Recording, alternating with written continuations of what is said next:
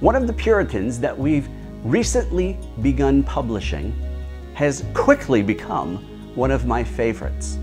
He's little known, but should be known. His name is Thomas Mockett. He was a fiery Puritan preacher and covenanter, and he taught not only sound doctrine in his preaching, but extremely practical, generally dealing with ideas that we don't even think about. He very much brings that practical application and experimental preaching to light in all of his works. And this next one, another one concerning the Christian's duty, is called The Christian's Trouble and Deliverance by God. He begins with Abraham and how God took Abraham and told him to go up to the mount to offer his son Isaac on the altar. Now, if that's not trouble, if that's not difficulty, I don't know what is. He was to offer up his one and only son to be proven to be faithful to God.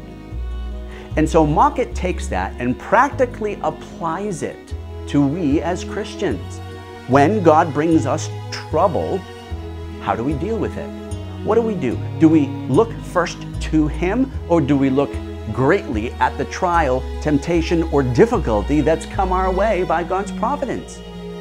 And when God delivers us, how do we react in terms of the way that our relationship is greater and stronger, holding steadfastly as Abraham did to Jehovah Jireh?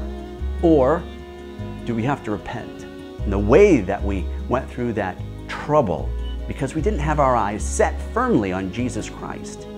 Abraham had his eyes set firmly on God and knew that even if God had him slay his son, that his son would be resurrected.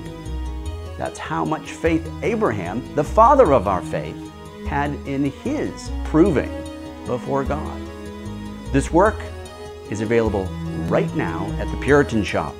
Go to www.puritanshop.com for more information on this title, both in ebook and print form.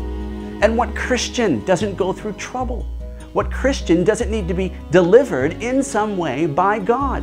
The question is, how will we react and act in times of trouble and deliverance?